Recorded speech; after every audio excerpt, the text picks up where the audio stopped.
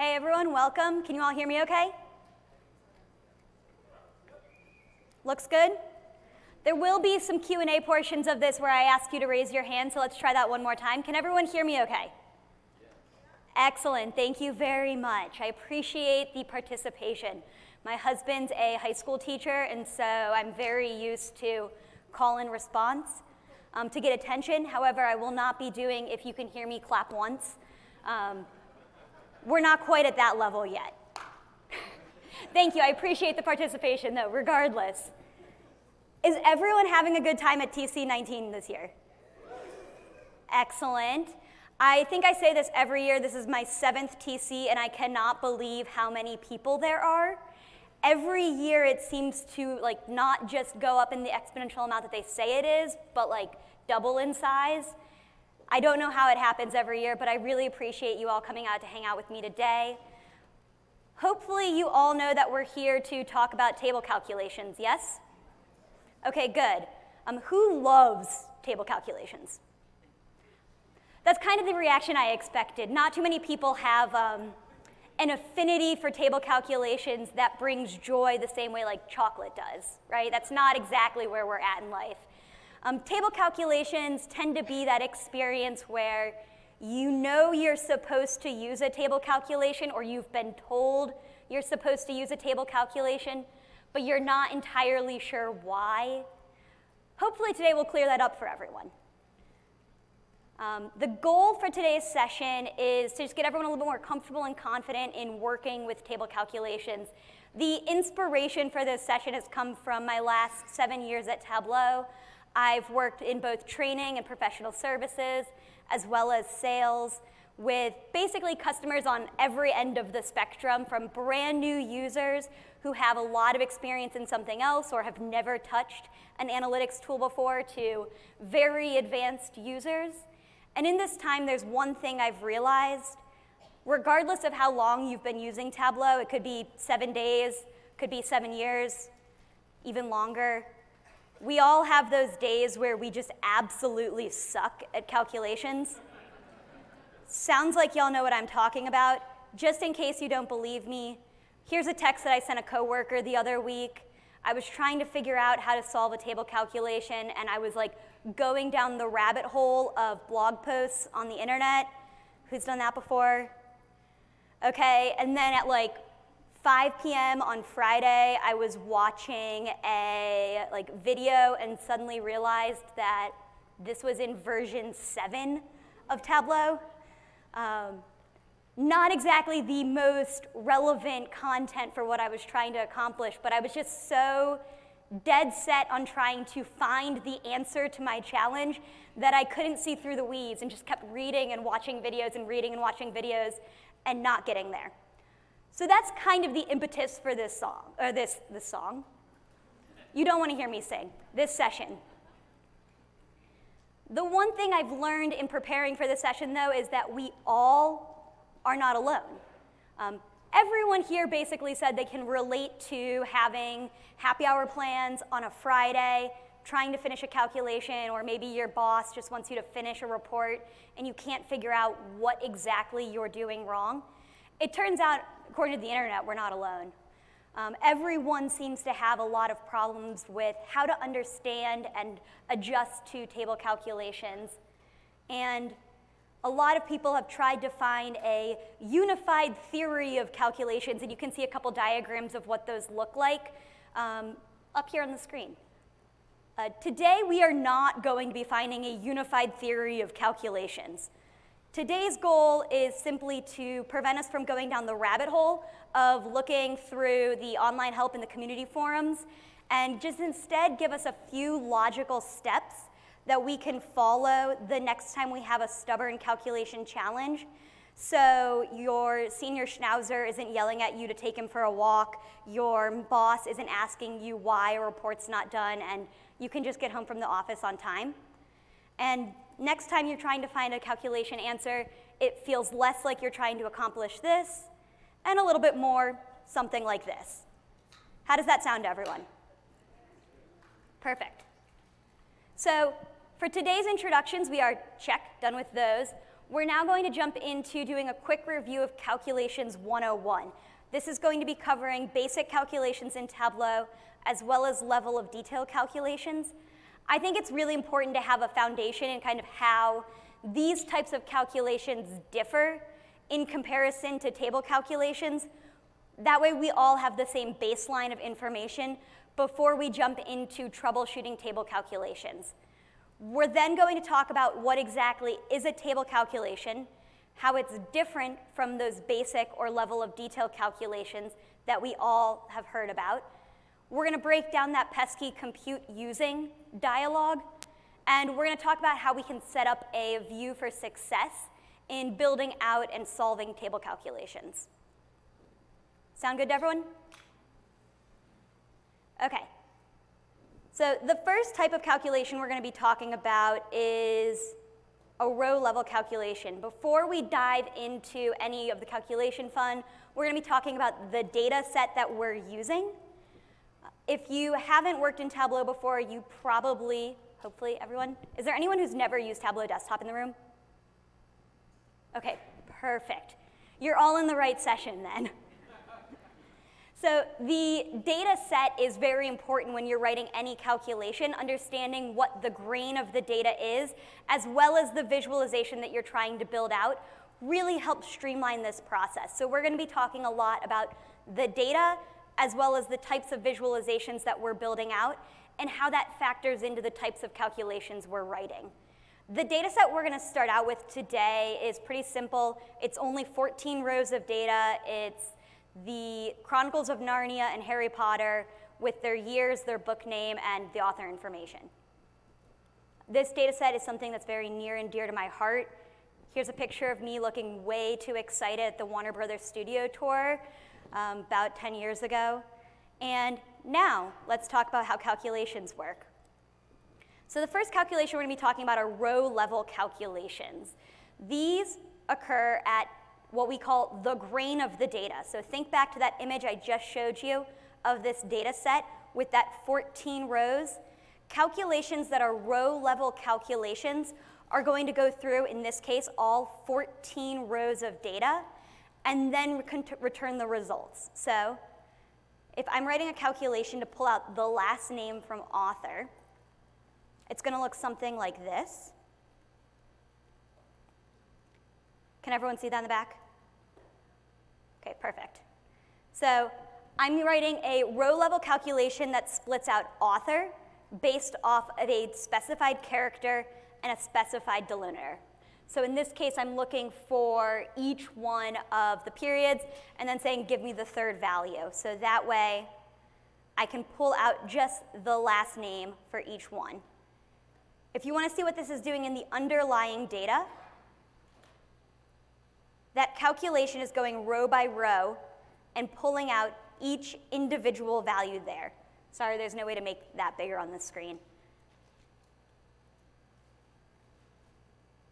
The important thing to remember that row-level calculations are going to compute at the grain of the data in comparison to aggregate calculations. Who here has written an aggregate calculation before? So a majority of you have, and even if you didn't raise your hand, the chances of you not having used some form of aggregate calculation in Tableau is pretty slim.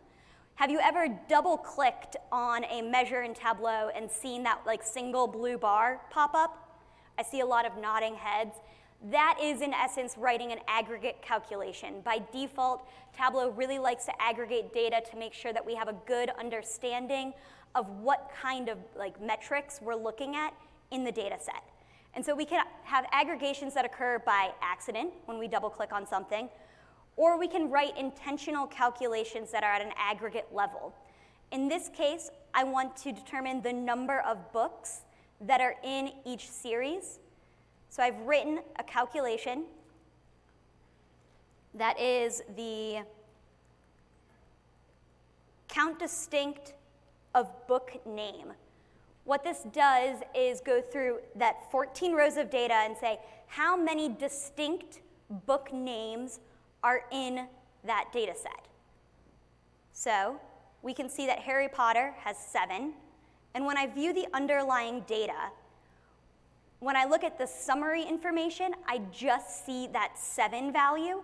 That's letting you know that at the dimensional level of the view, meaning series in this case, I am seeing that aggregate value of 7. To understand what goes into that, you can always look at the full underlying data set, and we're seeing the 7 rows that fall under that aggregate value. So what Tableau is doing is rolling up those 7 rows of data to the dimensional level of the view. And when we add additional dimensions, this is going to change the way in which our calculation is computing. So here, I have author and book name with the same calculation, that number of books, and it's going to function slightly differently. So instead of simply showing that 7 value for the series, this calculation is now computing based off of the author and the book name that are in this view. And while things like filters will matter, something like the order in which these values are shown does not matter. That's going to be an important distinction when we start talking about what table calculations do and the level at which they compute. When we look at the underlying data, you'll now see that the summary data reflects that level of dimension in the view, which in this case is our author and our book name. So if you ever have a question about kind of what level of dimensionality your view is at, using the summary data for the underlying data details is a really great way to call that up so you know what's being taken into consideration. And last but not least, we're going to be chatting about level of detail calculations.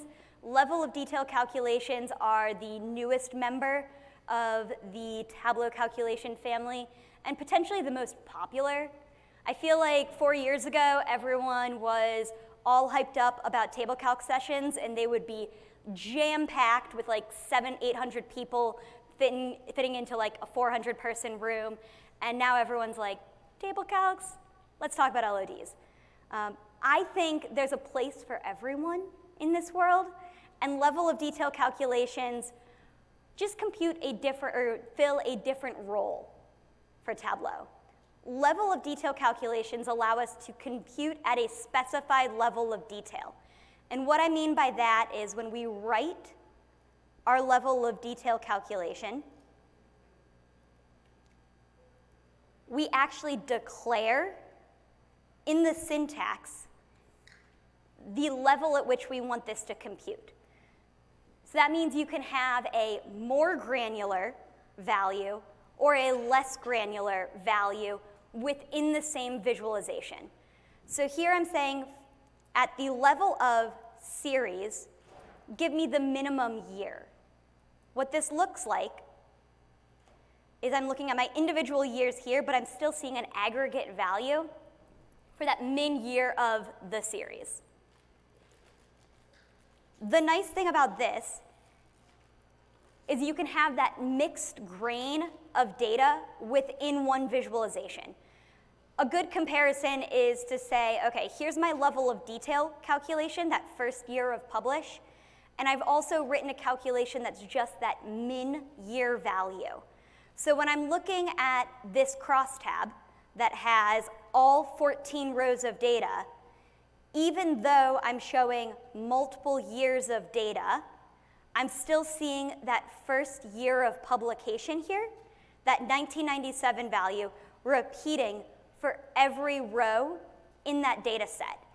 In comparison, our standard aggregate function that computes at the dimensional level of the view is saying, based off of the series year book name, let me pull out that min year value, which in this case just matches up with the year in the data set. So this gives you a lot of flexibility in kind of how you want to pull in information. With that in mind, you can do a lot of fun things like pull together both the first year of publication and the last year of publication to get mathematical values to show the kind of total year, total time it took to complete writing the series. Now, one thing we haven't talked about is the order of operations in Tableau.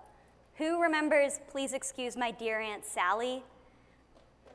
Okay, so like half of you raised your hand, the rest of you were not paying attention in 3rd grade math, which is totally fine. We'll explain a little bit about what order of operations means in Tableau, and you don't really need to worry about please excuse my dear Aunt Sally. In this case, we have a fixed calculation, and I've excluded all of the Harry Potter books except for Chamber of Secrets, which for those of you who are massive Harry Potter fans will know it is neither the first nor the last Harry Potter book. In this case, even though we don't have the underlying record for the min year or the max year shown here, we can still have that calculation value pull the min year based off of the series and the max year based off of the series. It's a really powerful way of having multiple grains of data combined to answer complex questions. And this order of operation and kind of where things compute become really important when we're talking about table calculations. So it's really important to remember that row-level calculations are going to happen at the grain of the data. Aggregate calculations are that dimensional view. Remember, you can always check and verify your dimensional level of detail for the view by looking at the summary data in your underlying data details tab. And then level of detail is going to be that specified grain or the specified level of detail that you've put together. Now, one thing that all of these calculations have in common, regardless that they don't necessarily compute at the same level, they function in the same way in how they interact with your data sources. The first thing that Tableau will do is write queries that go out to your database and then return results to Tableau, displaying those in your worksheets. So a lot of the compute is all handled on the database side, not locally in Tableau. Table calculations, on the other hand, function differently. And that's kind of what makes them more exciting. Table calculations do not rely on the database to compute. They're computed locally inside of Tableau. This is, in part, because of the order of operations of where table calculations fall. You'll notice that they're almost dead last. So everything that we've just talked about, whether you have a row-level calculation, an aggregate calculation, or a level of detail, is going to impact the way in which your table calculations will compute.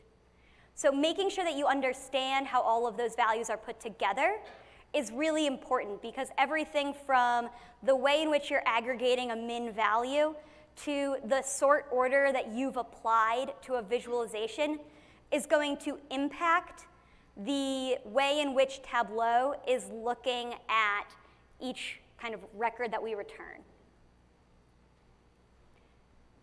And when I say everything matters, I mean everything matters. So this is the pane that everyone should be pretty familiar with if you've used Tableau Desktop before. And all of those areas outlined in blue, any dimension that you have at play is going to impact the way in which your calculation is going to return a result. And things like the sort order become really important. So let's take a look at an example of a table calculation. I want to know the years between each book publication. So here I've got each series, and I've got the year here going down. And it looks pretty right for 1998, 1999, 2000. Those are all showing 1 year between each one, which looks to be correct. The calculation that we're looking at here is structured as so. Let me make this a little bit bigger. Can y'all in the back see that?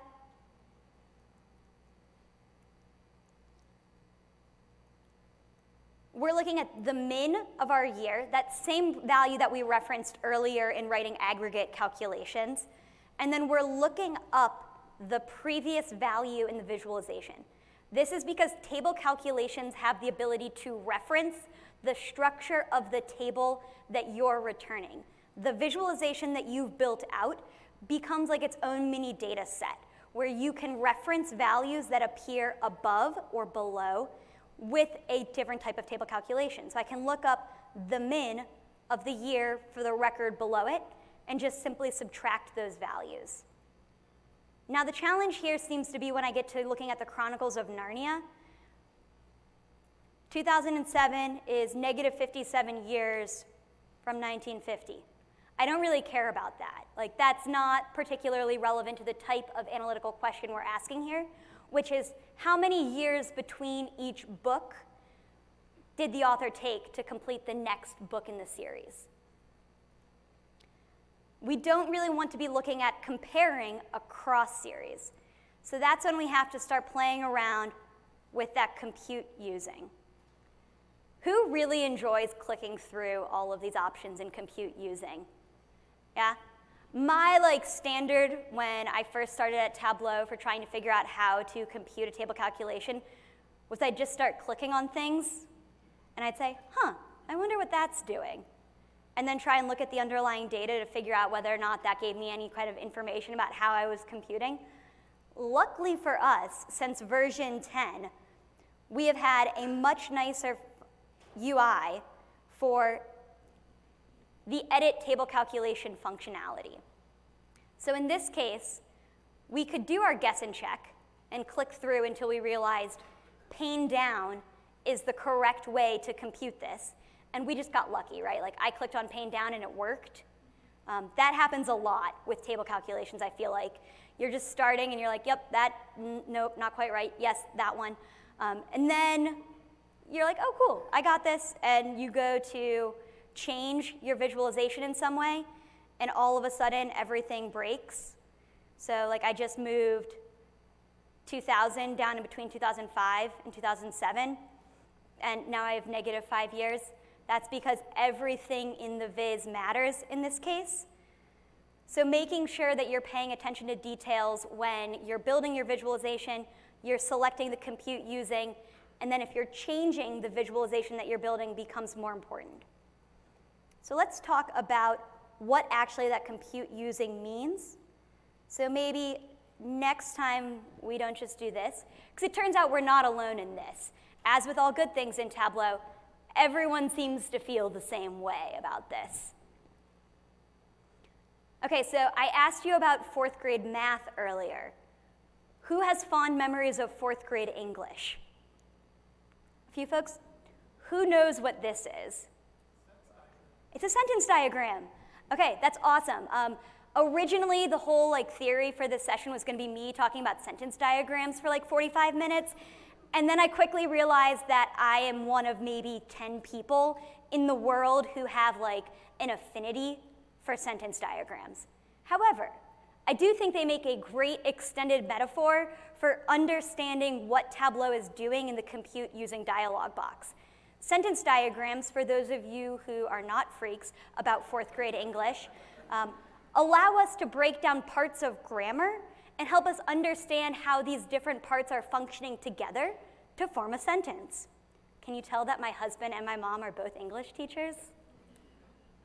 So we're going to take this sentence, we love Tableau, and diagram it.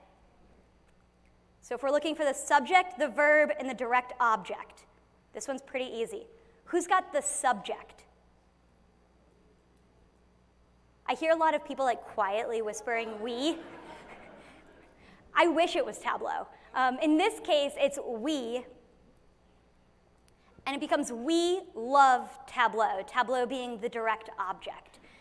Luckily, this is the only example of diagramming sentences that I'm going to make you walk through, and we're not going to spend the next 30 minutes doing this, because they can get really complex depending on the complexity of the sentences. And I thought this made a good analogy in comparing how the compute using works. So the compute using dialog box, for those of you who don't just click around all the time, it actually does have a pretty logical way of functioning. And there are quite a few blog posts out there breaking down the compute using dialog box into a nice English sentence. If you're an English major, this makes Tableau a lot easier to use. But in this case, we're saying that the first value, the table calculation that we're looking at, let me make this a little bit bigger for all of us. the table calculation that we're looking at, so the years between books that we just saw, we want to compute the years between books by, and then we're looking at that little grayed out portion of the compute using dialog box and seeing that year is checked.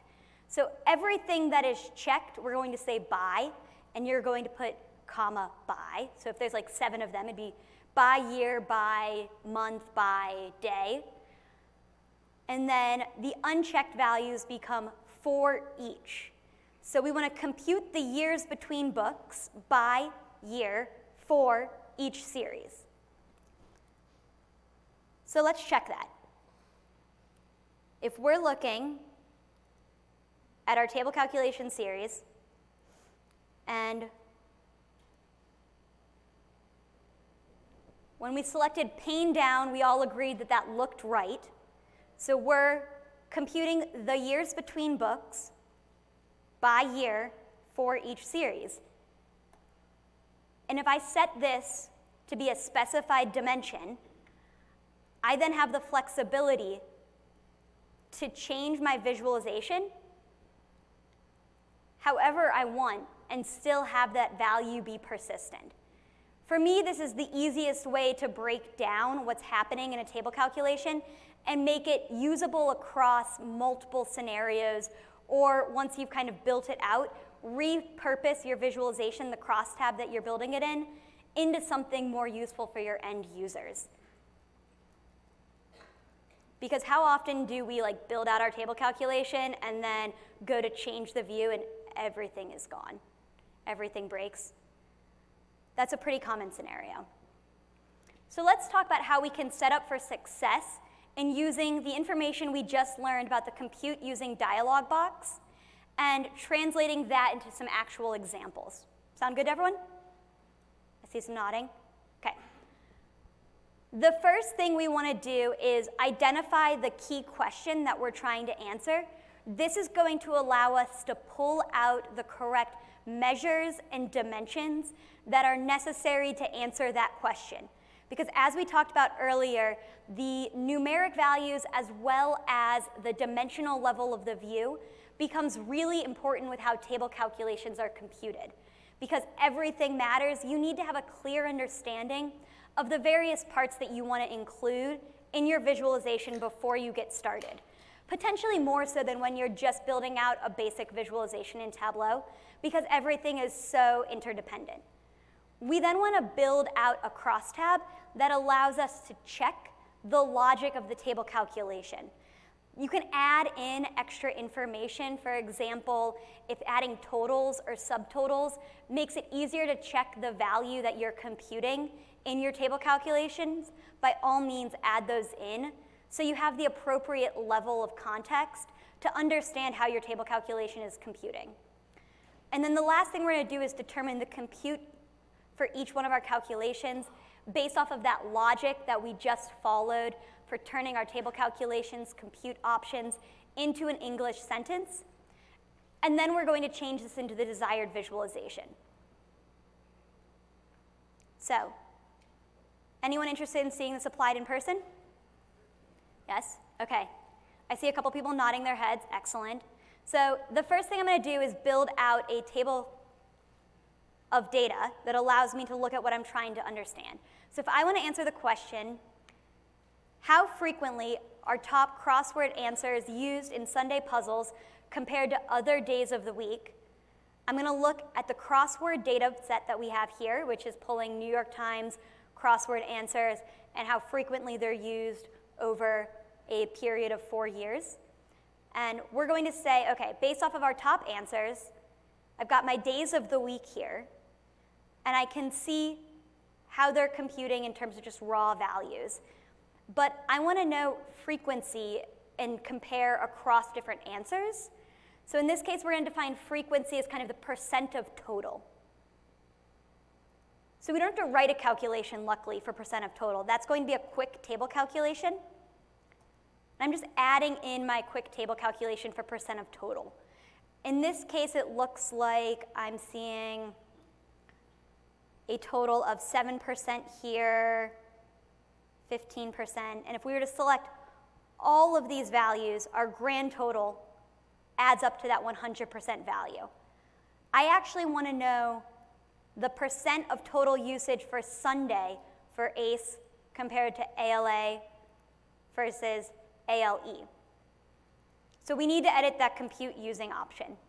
We want to understand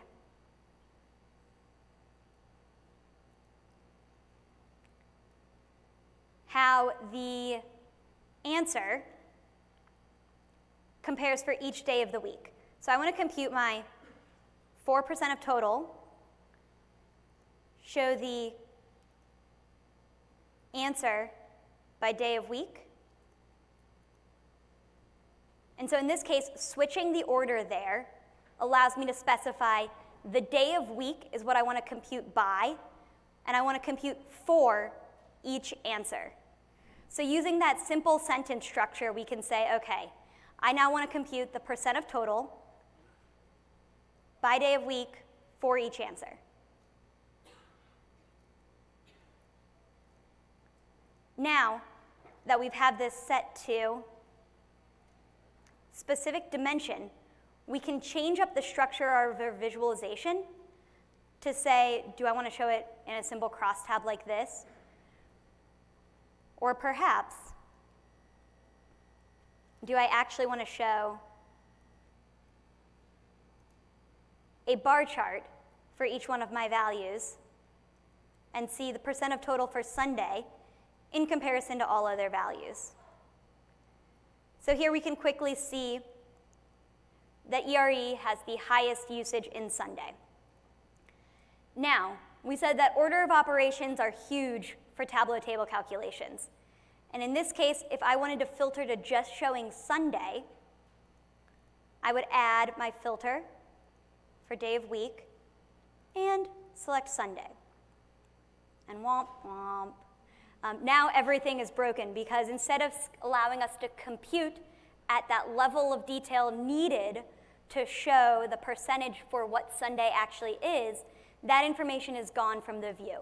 So unlike a level of detail calculation where I could filter out all of the information for the Harry Potter book series except for one, and I'd still see the results that I expected, in this case, adding in a filter for day of the week fundamentally changes the way in which that's computing.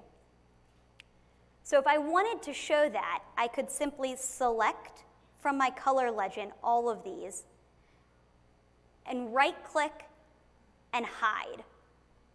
So because of the order of operations that we can play around in with Tableau, hiding happens after the table calculation, which means that all of the information I need to figure out how frequently answers are used in Sunday puzzles, even if I don't care about the rest of the days of the week, can be achieved using a table calculation. So you can play around a lot with the style of the visualization and the information that you're including simply by going through and using that order of operations that we were discussing earlier. Let's see, here. And making sure that where you're allowing your table calculation to compute, it has the right data necessary to return the results you're looking for. So whenever your table calculation breaks, the first thing you do is go back to the order of operations. If you search order of operations Tableau in Google, you'll find a bunch of different versions of these. The best one is the one in the online help. It is the most accurate and the most up-to-date. So that's my personal favorite. And so let's go through one more example here. If I want to know how do my top answers change in rank over time. So what I'm thinking in my head that I want to build out, because a lot of times we have a visualization we're trying to achieve and not just a question we're trying to answer. I've seen those bump charts that people do for their fantasy football teams. I don't care about fantasy football, but I do care about the New York Times crossword puzzle. So I want to know how frequently these values change over the years of the data set that we have available to us. So we're looking at 2012 through 2017, the top 5 most used words for the New York Times crossword puzzle and how often they were used in a given year. So I can see that ale was used 6 times, 17 times, 12 times, 15 times. And I want to know how that compares to the other words in the data set. So we're going to add in a quick table calculation for rank. And we're going to see that we have 1, 2, 3, where'd 3 go? If I edit the table calculation, you'll notice that the type of rank that we can specify is customizable depending on how you want to compute that information. Do you want a rank unique or do you want a dense rank? In this case, we're just going to stick with standard competition rank. That means that if there's a shared value, it's going to show the same rank for each one. And as we're looking across, it looks like these values are pretty good, but I know that leaving it at table across, if I'm trying to change my visualization into something else, is probably going to break the view. So we want to come through and change that to a specified dimension. So saying by year for each answer lets me know where that rank falls. And then I can start changing around the visualization that I have built out. So I'm going to say I want my rank value here. I want to see the answers. Let's see, answers here. I'm going to add all members to the view so I can see what those ranks look like. And if I change this to a discrete value, that doesn't look quite right. So in this case, let's backtrack and talk about what I did wrong there and how we're going to get to the correct values. So I have a view that's showing my top answers here as a set. Then I have computes going across for each rank. What I actually want to do is edit my table calculation so that I'm showing the rank for each answer by year, meaning that I'm looking down the column and I can see 1, 2, 3, 4. What we failed to do here is add in the right context for our visualization to check the results. This is why when you're building out table calculations, we always start with a granular table so you understand the values that you're looking at within the view and making sure that you're pulling the right information and that your table calculation is computing correctly. Sometimes you're lucky and it works out okay, and other times something might look right, but because we did not check the correct grain of data for our visualization, we are actually looking at wrong information. With great Tableau power comes great responsibility. I'm sure you've heard people say this before. And with table calculations, it really is true. You need to always be focusing on what the values are showing for each one. So in this case, I can go through and check if this is computing correctly. I can see that 7 is my highest value here, and that for each one, I have 1, and then 6, 2, 6, 2. So it looks like this is computing correctly, which allows me to then determine whether or not I want to change that visualization. So now that I have that set correctly, I'm going to edit my table calculation, make sure it's set to specific dimensions, that the compute for the type of rank that I have is correct, and then change my view. So in this case, I'm going to look at just the rank value for the top 5 answers by year. I'm going to change this to actually be a discrete value, and then change this to a line. If we edit our colors so that we're using some better color options, now I can compare what my top ranked values were across my whole data set and how that changed over time. So I can see that despite the fact that ALE is often used, it has never been the most used word in any of the New York Times crossword puzzles between 2012 and 2017.